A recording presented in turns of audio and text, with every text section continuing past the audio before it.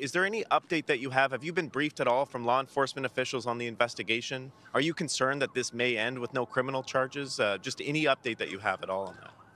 Canada is a country of the rule of law, and we will always be.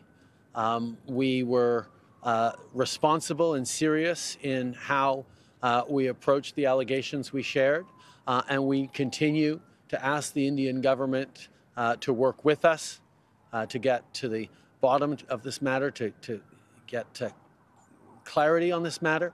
And we also deplore the violation of the Geneva Convention that the Indian government chose to do when they arbitrarily suspended the diplomatic immunity of over 40 Canadian diplomats in India.